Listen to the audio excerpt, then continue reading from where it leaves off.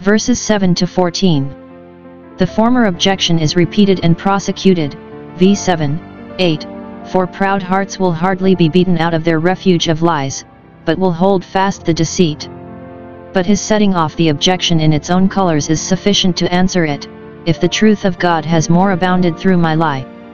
He supposes the sophisters to follow their objection thus, if my lie, that is, my sin, for there is something of a lie in every sin, especially in the sins of professors, have occasioned the glorifying of God's truth and faithfulness, why should I be judged and condemned as a sinner, and not rather thence take encouragement to go on in my sin, that grace may abound?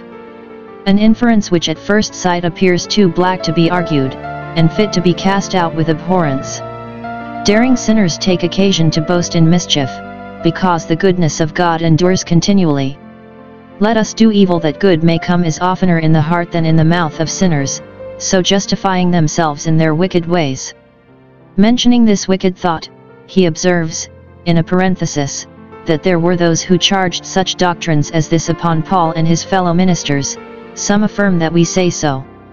It is no new thing for the best of God's people and ministers to be charged with holding and teaching such things as they do most detest and abhor, and it is not to be thought strange, when our Master himself was said to be in league with Beelzebub. Many have been reproached as if they had said that the contrary of which they maintain. It is an old artifice of Satan thus to cast dirt upon Christ's ministers, fortiter calumniae, alicid ad harabii slander thickly on, for some will be sure to stick. The best men and the best truths are subject to slander. Bishop Sanderson makes a further remark upon this, as we are slanderously reported blasphemometha. Blasphemy in Scripture usually signifies the highest degree of slander, speaking ill of God. The slander of a minister and his regular doctrine is a more than ordinary slander. It is a kind of blasphemy, not for his person's sake, but for his calling's sake and his work's sake. Answer. He says no more by way of confutation but that, whatever they themselves may argue, the damnation of those is just. Some understand it of the slanderers, God will justly condemn those who unjustly condemn his truth. Or, rather, it is to be applied to those who embolden themselves in sin under a pretense of God's getting glory to himself out of it. Those who deliberately do evil that good may come of it will be so far from escaping, under the shelter of that excuse, that it will rather justify their damnation, and render them the more inexcusable, for sinning upon such a surmise, and in such a confidence, argues a great deal both of the wit and of the will in the sin. A wicked will deliberately to choose the evil, and a wicked wit to palliate it with the pretense of good arising from it. Therefore their damnation is just, and, whatever excuses of this kind they may now please themselves with, they will none of them stand good in the great day, but God will be justified in his proceedings, and all flesh, even the proud flesh that now lifts up itself against him, shall be silent before him. Some think Paul herein refers to the approaching ruin of the Jewish church and nation, which their obstinacy and self-justification in their unbelief hastened upon them apace. Paul, having removed these objections, next revives his assertion of the general guilt and corruption of mankind in common, both of Jews and Gentiles, v. 9:18. Are we better than they, we Jews, to whom were committed the oracles of God? Does this recommend us to God, or will this justify us? No, by no means. Or, are we Christians, Jews and Gentiles, so much better antecedently than the unbelieving part as to have merited God's grace? Alas! No, before free grace made the difference, those of us that had been Jews and those that had been Gentiles were all alike corrupted. They are all under sin. Under the guilt of sin, under it as under a sentence, under it as under a bond, by which they are bound over to eternal ruin and damnation, under it as under a burden, PS 38:4, that will sink them to the lowest hell. We are guilty before God. Under the government and dominion of sin, under it as under a tyrant and cruel taskmaster, enslaved to it, under it as under a yoke, under the power of it, sold to work wickedness. And this he had proved, pro tiasametha. It is a law term, we have charged them with it, and have made good our charge, we have proved the indictment, we have convicted them by the notorious evidence of the fact. This charge and conviction he here further illustrates by several scriptures out of the Old Testament, which describe the corrupt depraved state of all men, till grave restrain or change them, so that herein as in a glass we may all of us behold our natural face. Which are repeated as containing a very weighty truth, PS 53:1-3. The rest that follows here is found in the Septuagint translation of the 14th Psalm, which some think the Apostle chooses to follow as better known, but I rather think that Paul took these passages from other places of Scripture here referred to, but in later copies of the Septuagint they were all added in PS 14 from this discourse of Paul. It is observable that, to prove the general corruption of nature, he quotes some scriptures which speak of the particular corruptions of particular persons, as of Doeg, PS 140:3, of the Jews, ISA 59:7, 8, which shows that the same sins that are committed by one are in the nature of all.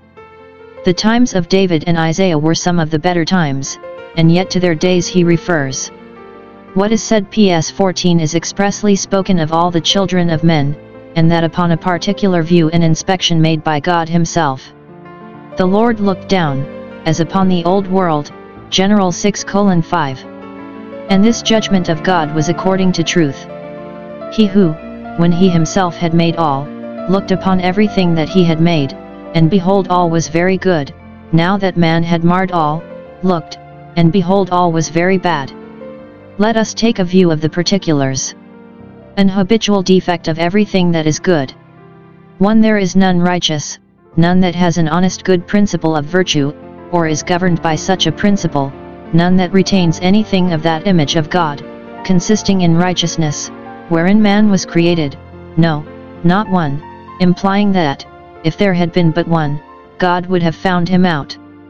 When all the world was corrupt, God had his eye upon one righteous Noah. Even those who through grace are justified and sanctified were none of them righteous by nature.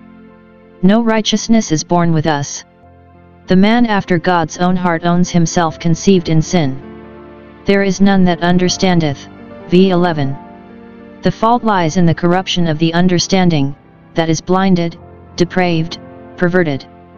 Religion and righteousness have so much reason on their side that if people had but any understanding they would be better and do better. But they do not understand. Sinners are fools.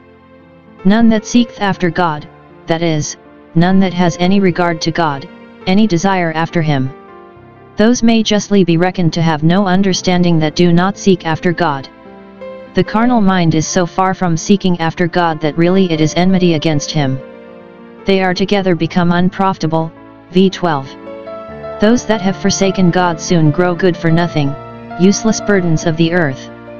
Those that are in a state of sin are the most unprofitable creatures under the sun, for it follows. There is none that doeth good, no, not a just man upon the earth, that doeth good, and sinneth not, Eccle 7:23. Even in those actions of sinners that have some goodness in them there is a fundamental error in the principle and end, so that it may be said, there is none that doeth good. Malum oritur ex qualibet defect. Very defect is the source of evil. An habitual defection to everything that is evil, they are all gone out of the way. No wonder that those miss the right way who do not seek after God, the highest end. God made man in the way, set him in right, but he hath forsaken it. The corruption of mankind is an apostasy. That which is actual.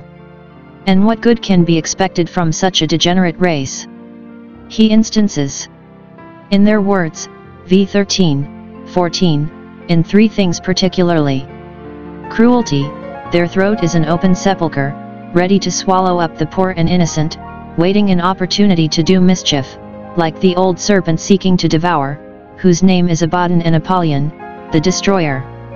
And when they do not openly avow this cruelty, and vent it publicly, yet they are underhand intending mischief, the poison of asps is under their lips, Jam 3:8, the most venomous and incurable poison, with which they blast the good name of their neighbor by reproaches, and aim at his life by false witness. Cheating, with their tongues they have used deceit. Herein they show themselves the devil's children, for he is a liar, and the father of lies. They have used it, it intimates that they make a trade of lying, it is their constant practice, especially belying the ways and people of God. Cursing, reflecting upon God, and blaspheming his holy name, wishing evil to their brethren, their mouth is full of cursing and bitterness. This is mentioned as one of the great sins of the tongue, Jam 3:9. But those that thus love cursing shall have enough of it, PS 109:17-19. How many, who are called Christians, do by these sin evince that they are still under the reign and dominion of sin, still in the condition that they were born in.